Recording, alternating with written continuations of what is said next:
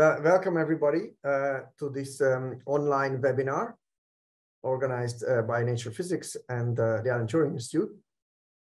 And we have two experts with us, Michele Ceriotti from EPFL, Switzerland, and Una Kim from Cornell. They are both eminent researchers and experts in machine learning and materials sciences.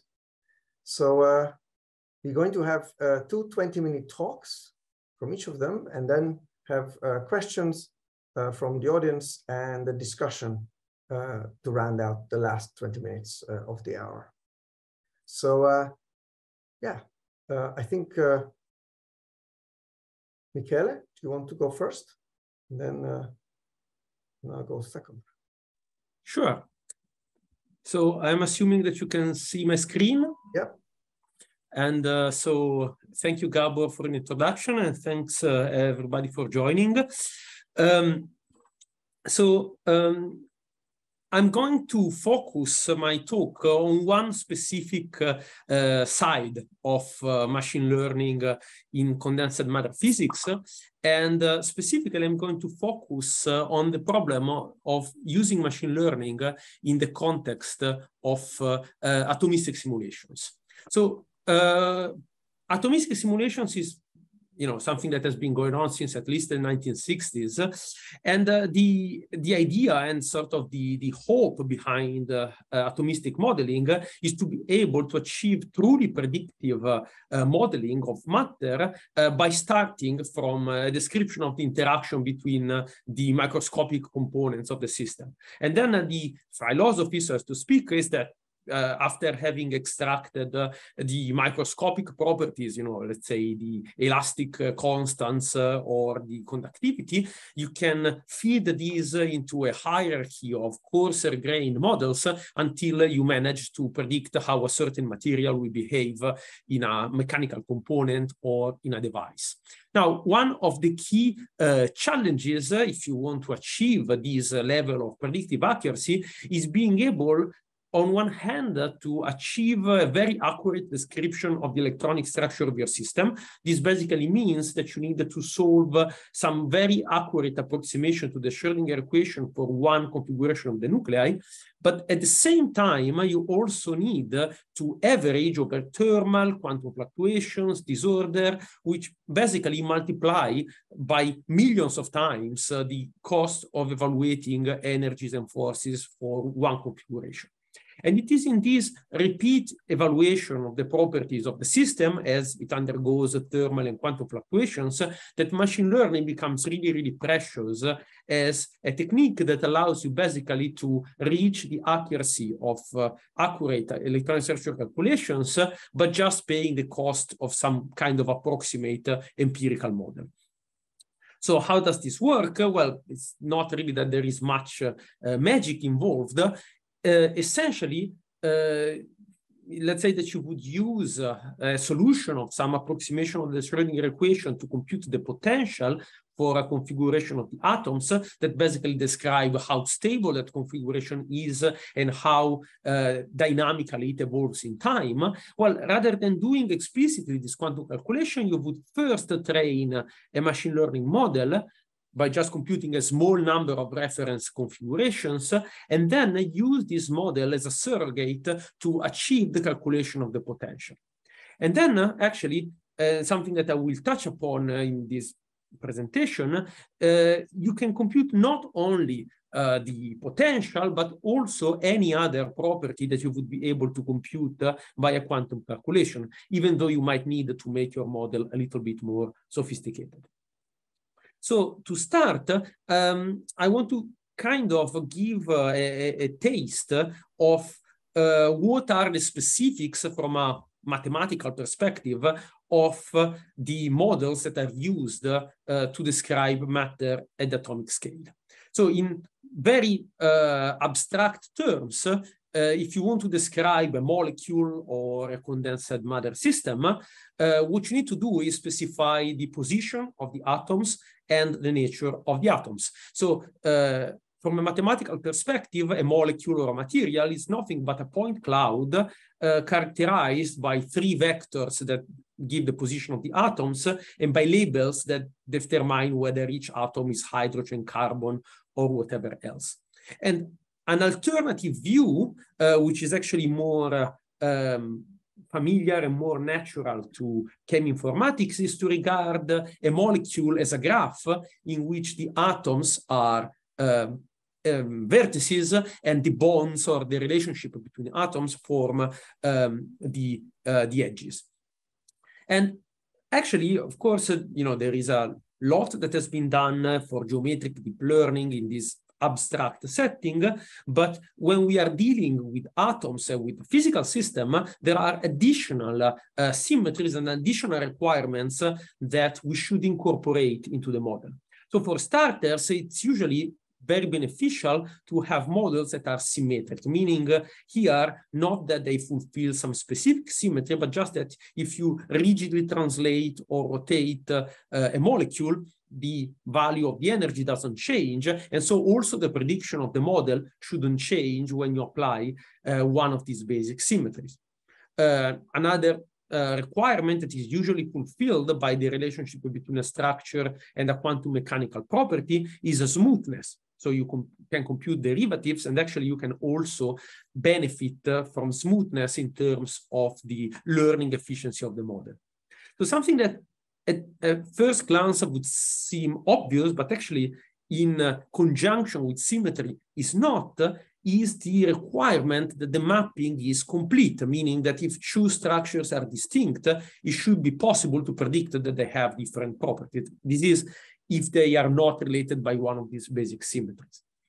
And another requirement, which is less obvious, but is really important to achieve models that are transferable and data efficient, is to be able to express a macroscopic property, say the energy, the polarizability of the entire system as a sum of contributions that are associated with each individual atom. So this additivity is basically what allows you to train your model on relatively simple systems and then being able to put the pieces back together and make a prediction for something much larger and on a global scale, much more complicated. So it turns out that once you make all of these requirements on the structure of the model, in a certain sense, your hands are tied. And even though over the past decade, there have been dozens of alternative frameworks that have been proposed to basically determine the link between an atomic structure and a suitable description that you can use in a machine learning model, actually, you can show that the vast majority of these models can be traced back to a single construction in which each atomic configuration is described by an endpoint correlation of the atom density. So those of you who are a little bit familiar with statistical mechanics will recall the pair correlation function or the three-body correlation function. Basically, the descriptors that are used are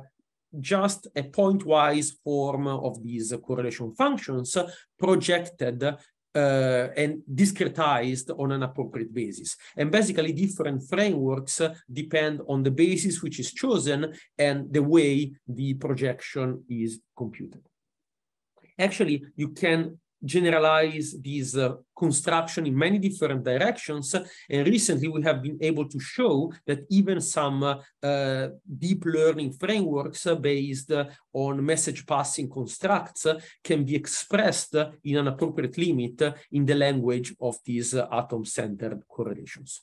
So, once you have sort of laid out the foundations of all of these techniques, it's interesting to give a brief overview of different applications that you can do that are made possible by all of these machinery. So for starters, something that used to be really, one of these heroic tasks, determining the finite temperature thermodynamics of a material from first principles, has now become relatively easy. I mean that this is something for which you used to have to write a grant to get access to a supercomputer for half a year. Now it's something that I'm not saying you can run on your laptop, but you can run in a small cluster at the university level. And for example, we were able to compute from first principles the melting point of water with an error of less than 5 Kelvin, including also the quantum mechanical nature of the nuclei, meaning that we can get a difference in melting point between light and heavy water. You can measure also very subtle free energy differences, for instance, that between hexagonal and cubic ice. And then, of course, since one of the nice aspects of doing calculations is that you can realize extreme conditions without the need for very expensive laboratory equipment or without having to send a probe in space, you can compute the thermodynamics of hydrogen in conditions that are found in the core of giant planets. You can also do something a little bit less exotic, compute a phase diagram for a binary system. This is gallium arsenide, and this is a phase diagram that is very useful to study the growth of some nanostructures. And something that you might notice here is that there is a considerable discrepancy between for instance, the melting point predicted for gallium arsenide and the experimental value. So at this point, one should ask oneself, well, is this the fault of the machine learning algorithm, or is this the fault of the reference electronic structure calculations that we're using to train it? And, you know, to address this question without having to do a first principle calculation, which would be prohibitively expensive, we have developed an uncertainty quantification scheme that allows us to put error bars on every quantity. And so, for instance, we can verify that the error here, the statistical error of the machine learning model is really small, and actually the discrepancy is due to the reference calculation. So we have to go back and train the model on a more sophisticated electronic structure method. So as I anticipated, it's not just the potential energy that you can compute, you can also evaluate all sorts of response properties. Many of these properties have a tensorial nature, which requires some tweaks to the structure of the model. I will not get into details, but once you have done these tweaks, you can, for instance, predict the tensorial polarizability of molecules. Once again, we use an atom-centered model, which means that we can predict effective atomic polarizabilities. So, for instance, when you have a conjugate system, the polarizability is larger in the plane of the molecule. And so if you have multiple molecules, given that your predictions are tensorial, they can sum up in the correct way, which helps a lot of transferability. You can also predict more sophisticated properties, such as the electron charge density. You can predict something like the electronic Hamiltonian. Think, for instance, to the self-consistent Hamiltonian from DFT or from Hartree-Fock. And something which is really nice is that given that we built a model that is fully symmetric, a lot of the symmetries that, for instance, occur when your molecule or your material has some point or space group symmetry are automatically built in. So, for instance, here for benzene that has D6H point group symmetry, if you try to learn a target Hamiltonian that is noisy, the machine learning model only learns the part that is symmetric, and automatically it gives you molecular orbitals that have the correct symmetries based on the character table of D6H. So given that you can predict potential and properties, you can also put these things together and simulate materials at finite temperature. For instance, study all the ferroelectric phase transition that occur in barium titanate, which is one of the paradigmatic ferroelectrics. And you can predict not only the thermodynamics of the phase transitions, but also what happens when there are these phase transitions in terms of the dielectric properties of this material. another example, and this slide that I really like, because so this is the heat capacity of nickel, and there is so much physics in here. So at low temperature, there is this strong deviation from the Dulong-Petit limit that you study as an undergraduate as one of the manifestations of the quantum mechanical nature of the nuclei. So in order to model this regime, you need very expensive path integral calculations, and these expensive calculations become completely inexpensive if you use a machine learning model. But now if you go at high temperature, even if you have a very good machine learning model trained on very accurate reference calculations, you can't capture the totality of the heat capacity, because close to the melting point, electronic excitations start to play an important role. And here we predict from machine learning also the electronic contribution to heat capacity, so that we can basically make a prediction of the full heat capacity. And we are still missing this peak, which is, of course, related to the ferromagnetic transition in nickel, but there are other groups that have already started incorporating magnetism in machine learning models of matter. Another example, this is actually really from the group of Volker Deringer. One of the nice aspects of machine learning models is that thanks to their atom-centered nature, they scale linearly with system size, which means that you can go to hundreds of thousands of atoms and study processes such as the phase transitions in amorphous silicon that really require large cells and long simulation times. Another example, you can model spectroscopies, here the IR and the Raman spectra in water, and you can really put all the physical terms. Here we are also incorporating the quantum dynamics of the nuclei that determines a substantial redshift of the stretching peaks.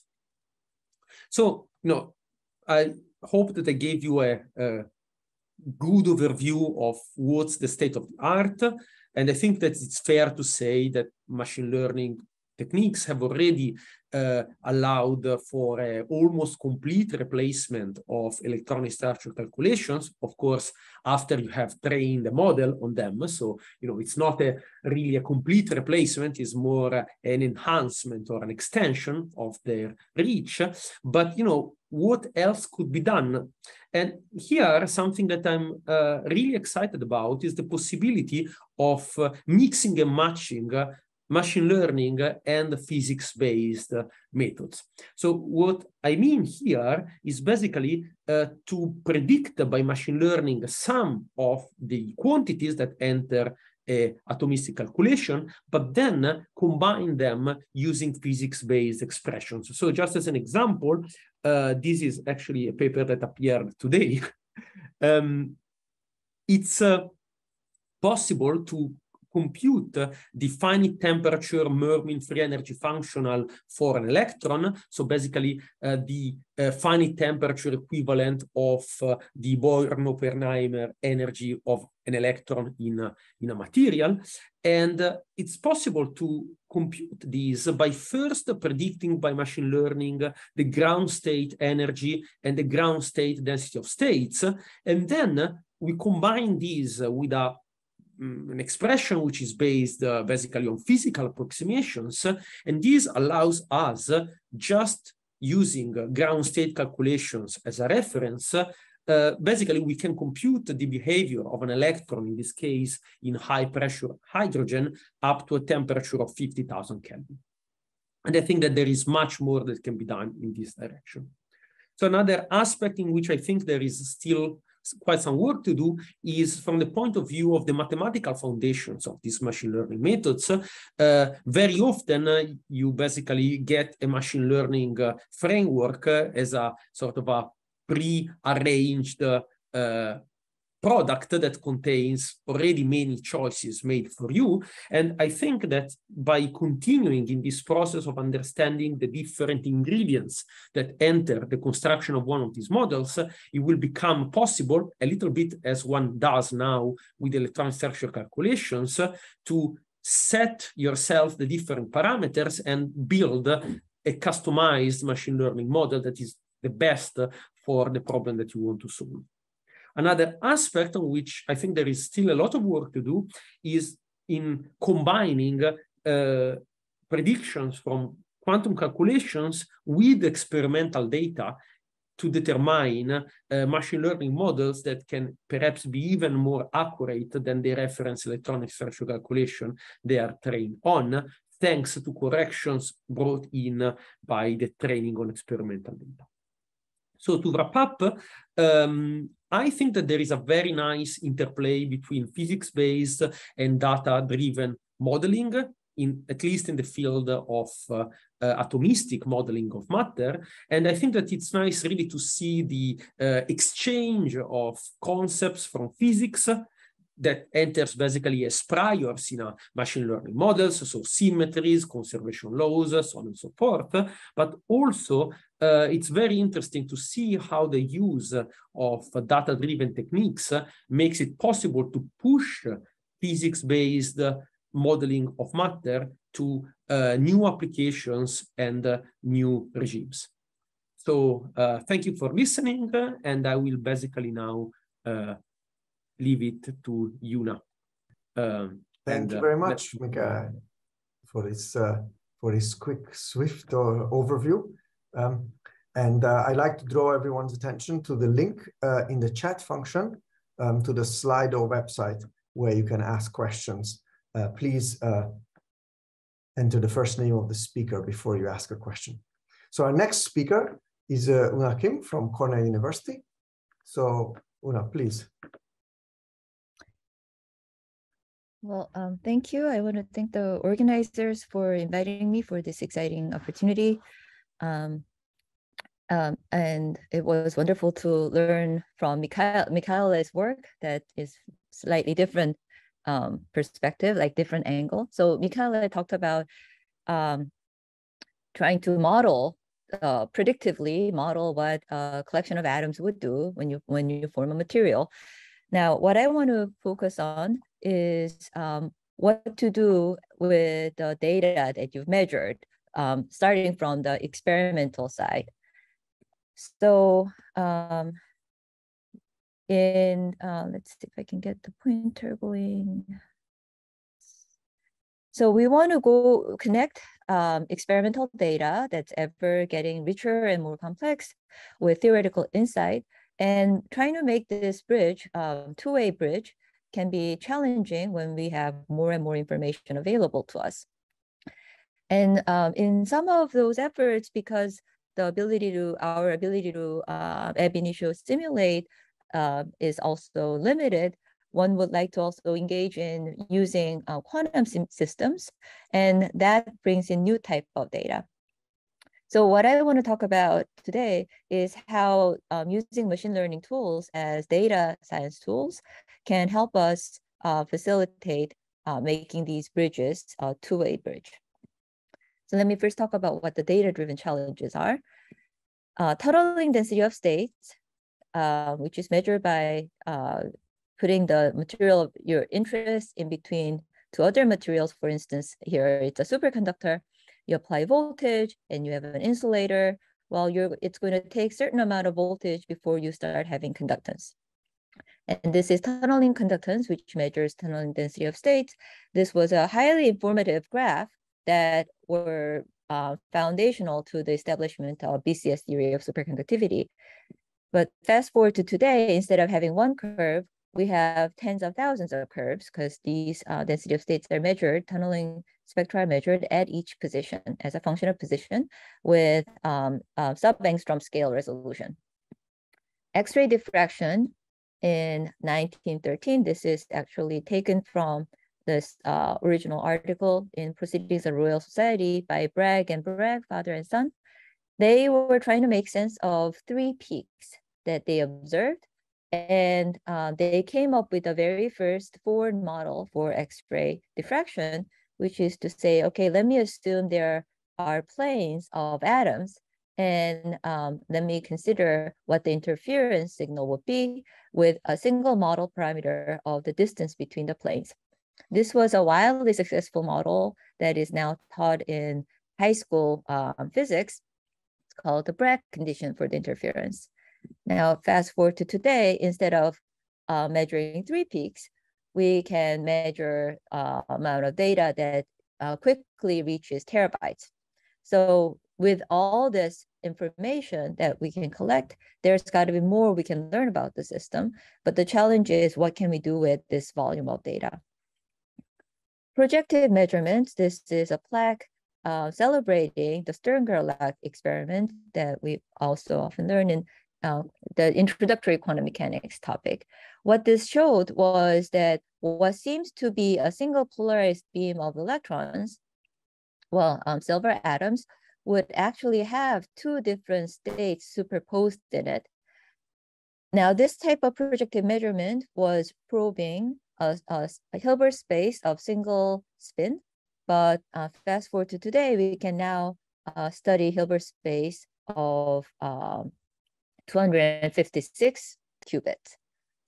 So how can we use machine learning to meet the data-driven challenges and make the most of the data that's available to us, make a bridge to theoretical insight, and use the theory to predict what should happen in new measurement? Now, these tools are, the machine learning tools are like any other tools. There are different types of tools. This is a hand-driven, hand crank drill. You can make a hole with it, but if you have a power drill, you can not only make a hole much faster over many more boards, but by changing bits, you can do other things than just making a hole. With a powerful tool like a power drill, always there will be a warning, safety warning. And the safety warning here is that if we take a method off the shelf and just throw it at a given problem of interest, first of all, the model that we use would give us some result, but we may not know why it is giving us the result, and therefore we may not know whether we can trust the result. So there has to be, as Michele pointed out, there has to be the interplay between physical ideas and intuition and benchmark and the tools that we can use to facilitate dealing with larger and more complex data. So I want to just showcase 2 example cases. One is supervised machine learning for hypothesis testing. Oftentimes, when experiments are done, it's done with some hypothesis in mind. The experimentalist is throwing out a question: what is the right way to think about a certain phenomena? Under a hypothesis, they design the experiment and carry out the experiment. Now, when you look at the data, because of the real life perturbations, data never looks exactly like what one would have drawn in with just the ideas alone. So then from that data, how do you know which hypothesis, once you introduce noise, would better describe the underlying phenomena? We approach this problem as discriminating among different hypotheses as discriminating among different number, for instance, in the handwritten digit recognition or any other image recognition problem. So how does supervised learning work? Well, supervised learning, to think about supervised learning, I first thought about training kids. So this poor kid has to make a decision upon dropping precious ice cream. And when kids drop food, they are going to take input, such as how long it has been since the food has dropped, whether your mother or father, the bad cop parent is watching, how sweet is it? For my kids, how green is it? This is also an important question. So you take these input, and then you're trying to come up with an output. for the case of our data, we're trying to come out with an output of which of the following hypotheses best describe my data, given the input. Now, the input should be treated as a vector, and different parts of the brain will put different amount of emphasis on different pieces of the data.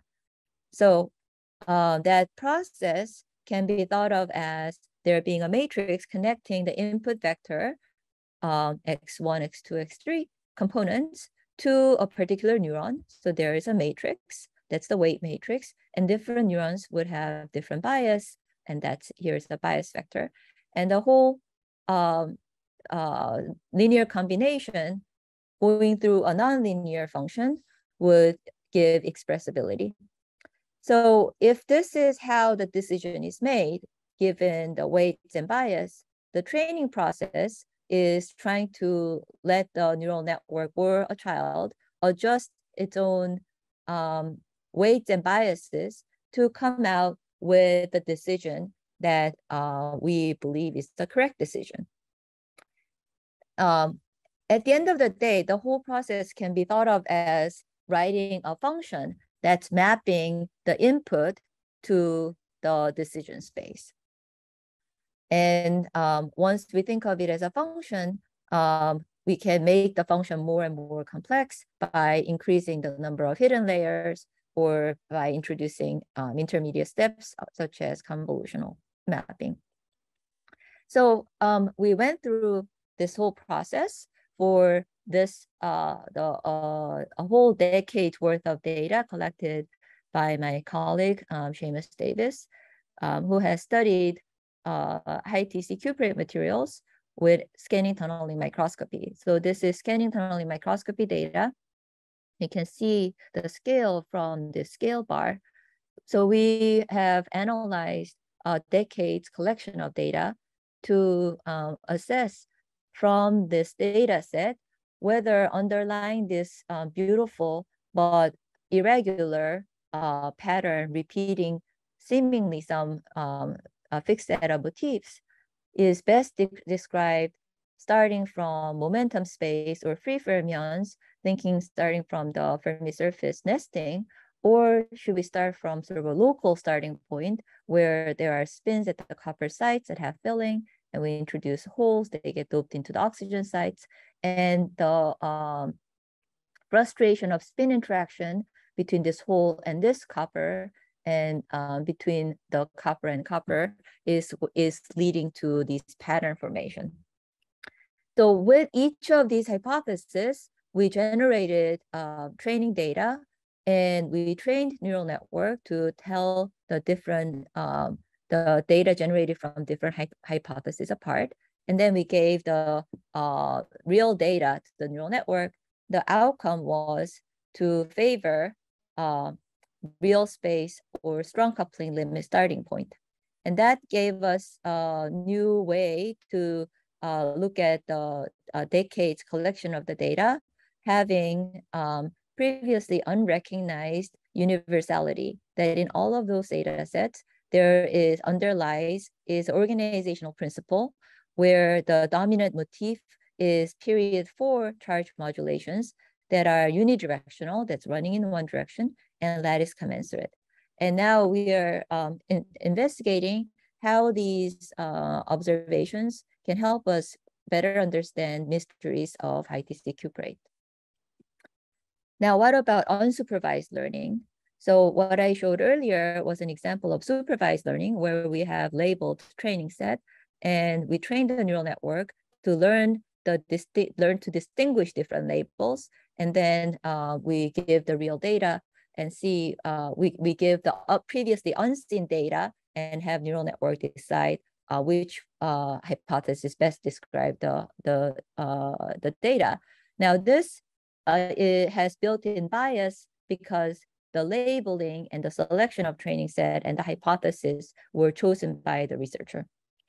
Now, can we make progress in learning without such presupposed bias? So this is a illustration showing a large volume of X-ray data as the data set evolves as a function of temperature. if we want to study the evolution of data as a function of temperature, and from that learn some theme, some trend, how can we do that? And that's what was described in this recent publication. So if I want to find a special piece from this large, embarrassingly large pile of Lego, which I was often asked to do during pandemic, we quickly learned picking up one piece at a time and trying to see whether that's the piece that I'm searching for is not a good strategy. We get tired, we start to kind of blank out, and we miss the piece. Then how do we approach looking for that special piece or looking for something interesting in large pile of data? Well, you want to start by sorting. So if you are dealing with Lego, a natural choice would be sorting by color. What if you're dealing with X-ray data? What would be a natural choice of sorting? How can you introduce some sort of criteria without presupposed bias, but something that will capture what we are interested in? So by emergence here, I mean collective phenomena driven by interaction, which is there is my Hamiltonian, which is giving me energy. And then there is entropy, which is always trying to maximize. And the balance is given by temperature. As I lower the temperature, I will see more of the cooperative effect driven by Hamiltonian. And watching how the data evolves as a function of temperature will tell me which part to look at that is meaningful. So now we're going to treat the different momentum space positions as reciprocal space positions as if they are population. And we track the X-ray intensity or any diffraction intensity or scattering intensity as a series sitting on each of those sites. We treat this as a sort of lifetime of a person. So person here is a particular Q point, and the lifetime trend is a temperature series. What can we be learning in X-ray? We can learn about periodicity changing, that is unicell changing features such as charge density wave. We can also learn features that do not change the unicell size, but change structure inside the unicell, such as intra-unicell order. We can also learn about fluctuations. So the example that I want to highlight here, where we had a successful application, very first application, it was a pyrochlorocadmium renate, which is a material that eventually goes superconducting. But before going superconducting, starting from room temperature, it first goes through a sequence of structural transitions. This particular transition has large specific heat signal, but the displacement showing the structural change is at a picometer scale. Now, picometer scale, that is smaller than size of hydrogen atom. It's a very small scale. And what can we learn about what's happening at picometer scale, which is changing the symmetry property of the system, making it lose inversion symmetry. So we get 8 terabytes of data from our experimentalist colleagues, and we put it through our algorithm, X-ray temperature series clustering, XTEC.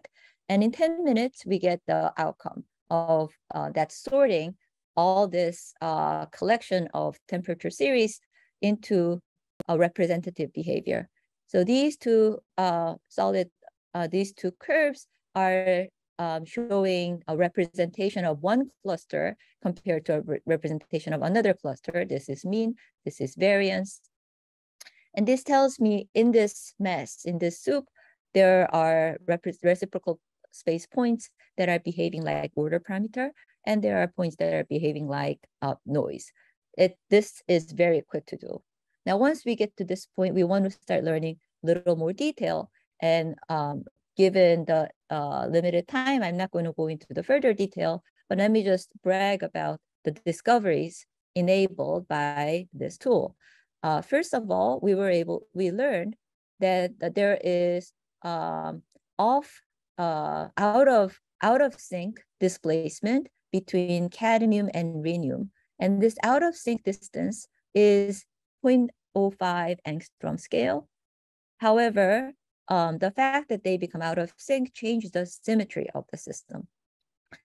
Furthermore, we were able to detect Goldstone mode associated with this two-dimensional order parameter living in nearly degenerate space and this Goldstone mode fluctuation was detected by studying the fluctuation effects, diffuse signal from the data. So to summarize, I made a case for using machine learning tools to learn about emergent phenomena in quantum metadata as the data becomes richer and more complex and larger in volume. I went over how one could use supervised machine learning to do hypothesis testing, and also unsupervised machine learning to cluster and accelerate discoveries.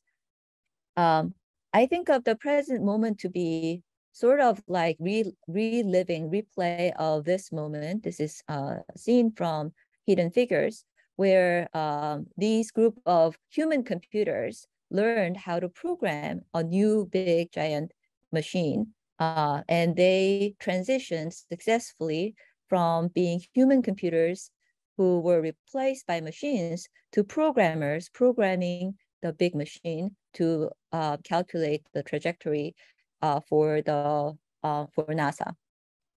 I think we're at that moment where we can learn to use these tools and accelerate discoveries and become capable of looking at a rich set of data that are now pouring out in a comprehensive manner. With that, thank you for your attention. Thank you very much. And thanks to both of you for these exciting talks. We have some questions. So first to Una. Professor Kim, the processing conditions for the sample material could influence the XRD data. Can your model pick up such effects, such uncertainties?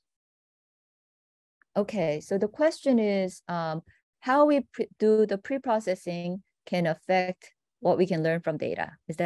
And can we pick up the effect of such pre-processing? That's the question, right? Okay. So answer is yes. So that's where the human-machine engagement and synergy happen in two places, in the pre-processing stage and in interpretation of the outcome stage. Depending on the pre-processing, we will learn things that are meaningful, or sometimes we will just pick up not so useful information. For instance, once we got really excited and learned that there was some glitch in the system, the experimental system, where somebody banged something really hard. So what we do is a lot sort of a feedback cycle. We try a pre-processing, we get to the end, and we see whether we can make sense out of the result. And if we can make sense out of the result, that pre-processing was well functioning. If we cannot make sense out of the result, we have to go back and ask, did we do the most effective pre-processing? Because no machine can replace human intelligence, asking for, trying to decide on the pre-processing that are insightful for the scientific question that we're after is absolutely important role human researcher plays. I don't know if that answers the question. Thank you. The question for Michela. Which GNN ready-made free packages would you recommend for someone who wants to use them and train for specific problems? Somewhat of a leading question. Okay, I probably wouldn't use a GNN, at least not one based on interatomic distances only. No, there are many packages. I would say that we are still in a phase where most of the packages are undergoing a lot of development. So it depends a lot on really what you want to do. And I have heard good things in terms of user friendliness for the DeepMD package. Seems like it's comparatively easy to use, but otherwise, if there is the well, there is the good old Quip package from Gabor, but I don't know if you would still recommend it. It's definitely very stable and time-tested. Snap from Sandia. It's also quite easy to use. And then there are a number of recent packages that use linear regression, but with sophisticated many-body features. And here there is PACE, MACE, there is MTP. There is really a lot. So I don't know, pick your poison. Mm-hmm. Good. Next question, Tuna, is how easy it is to understand the trends that you've picked up in terms of the known physical knowledge that we know already. Do you pick up sort of trivial things, or how do you purge the trends that you pick up so that you only have the non-trivial things? Very good question. So often we approach the problems with a set of benchmarks. So we want to make sure we can pick up trivial things. We want to pick up not necessarily trivial, but we want to make sure we can pick up things that are known, that we know how to think about. And once that is cleared, then we try to see whether we can go beyond that. So when we are looking at X-ray data, for instance, we will pick up the ordering temperature very easily. We will pick up the ordering wave vectors, and we can go look at whether that wave vector is the wave vector that we would have thought of based on pre-existing knowledge. And then we can see whether there are additional ordering happening at temperatures that were not previously detected, what is happening with the fluctuations in the diffuse signal. So we try to always build on something that we know. Mm-hmm. Just a reminder to the attendees that you can also post your questions into the Zoom chat as well as the Slido. I have a generic question to both of you, which is: do you see do you see the role of ML in materials science and materials physics as mostly sort of a slightly better drill, something that is cheaper or speeds things up a little bit, or is it transformational? Do you see it? Does it enable things that we couldn't do before, kind of regardless of how expensive it was? Una first. So I was reading a book about Ada Lovelace, who was the first programmer. And at the time, the idea of making this machine that can compute was driven by the notion that people who were working on calculating the logarithms for the table of logarithms, it was just too expensive. And once you burn a big table of logarithm, to regenerate it was going to take 10 years. And it required a whole lot of people sitting in a building calculating. And wouldn't it be nice if you can have a machine that would do that? Of course, none of us use a table of logarithms today, although it is in principle possible. Why? Right? Today I can ask Alexa, what is log 2? Alexa will answer me. So that I think of speeding up as enabling, allowing us to do things that were not possible, because even if it is in principle possible in the age of universe, none of us live the age of universe. Definitely graduate students don't stay for age of universe, and they shouldn't. Mm-hmm. Michele? Yeah, I sort of agree with Una. You say whether it is just a tool, as being just a tool was something reductive, but a lot, or if not all, of the scientific revolutions have been driven by the development of a new tool. So I would say that in many cases, the speed up that you can achieve is truly transformative. And I would also say that something that neither Una nor I have touched upon, but there are also attempts to use machine learning to solve many-body the many-body quantum problem, like, build better ansatses for variational wave functions and so on and so forth.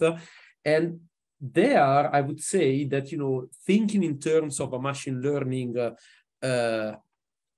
framework allows you to do things that wouldn't have been possible with previous techniques. So here's a technical question. So a lot of physics, particularly experimental support work, was for a long time done at using sort of low-level computer languages. So Fortran, of course, is very heavily used in physics. What do you use in particular? Do you use modern top-level languages or Python, or do you think that when we come to the big experiments and physics or big calculations, we're back to C and Fortran? Una? I use Python. Mm-hmm. And you find that the experimentalist that's compatible with yes, many experimentalists use physics. Python. Mm-hmm. Yeah, there was one case where we were trying to interface with Fortran, I don't know, 77, and eventually we gave up. Michele? I couldn't pay anybody enough to do that. So yeah, I'm mostly using Python, and I'm learning Rust. What is that? Rust is a compiled language. It's basically it's vaguely similar. It's a kind of the syntax is halfway between C and Python, but it's compiled and it's very good for parallelism. But no, I would say it's mostly Python. And actually, the point with Python is actually that there are a number of dialects. So if you use PyTorch or NumPy, it's almost as an entirely different programming language. So here's a follow-up question. Do you use pre-built optimization and fitting techniques, tools like scikit-learn, or do you build custom neural networks? Again, Una first. So we started with custom neural networks, something as simple as what you pick up from a textbook. And then we were using scikit-learn. Often we start from what's available, or we try to build on what's available, but often we find we have to customize to some degree. Sometimes we just write it ourselves, but often we need customization because what's available off the shelf are not working with the same kind of constraints. Like we want to make sure there's a symmetry, but that was not important for self-driving cars. So we need to think about what is our problem and what portion of our problem matches the everyday world problem many of these packages are written for, and where we need to introduce new aspects, new constraints, and new criteria. Okay, Michele? It's fun. We started doing our own, and we definitely switched to using as much as possible pre-existing packages, also because you make it easier to users. Actually, when we implement something ourselves now, we try to mimic the syntax and the the usage patterns of existing packages, just because you tap into this huge community of users and developers. So it's really worth to stick with the standard tools, I think. Okay, so I think Una has to leave for official business. So thank you very much for your talk and for answering the questions. And there's one more question for Michele. What new science could you learn from real atomistic simulations on a quantum computer as originally suggested by Feynman? Ooh. So I don't know. I think that the question of whether so there is this interesting and very controversial paper on the archive, which asks the question of whether exponential quantum supremacy for quantum chemistry will ever be possible. Which is, I think it's an interesting question, because the idea behind using a quantum computer to simulate a quantum system is that somehow a quantum computer is ideally adapted to the problem. But it turns out that apparently you can prove mathematically that for an arbitrary quantum chemical system,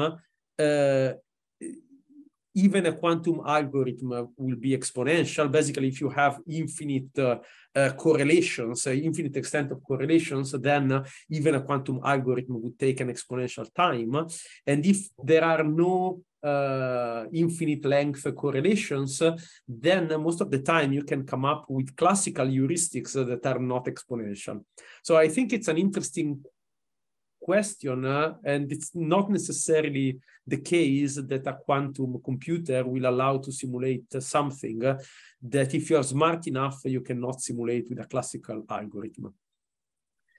And but of course, some of the machine learning algorithms, the classical ones, if I can implement them on the quantum computer, yeah, goes backwards, right? Well, but in general, that's not the Feynman suggestion, but in the field of machine learning, usually is the optimization, right? Is the training, whether you can get a better fitting. Yeah, no, I don't know. This is not really a field in which I'm very active, and so I don't want to make predictions. My impression is that we will be able to do a lot of exciting stuff with classical computer in the near future, and perhaps in 10 years from now we will have something even more exciting on a quantum computer. Okay, great. Thank you very much, especially for answering the questions at length, and thanks both to Una and Michele. And I would like to remind the audience that the next event in this series of online seminars is going to be continuing with machine learning in fluid dynamics and climate physics. It's at the same time next Wednesday. Okay, so thanks very much, everybody.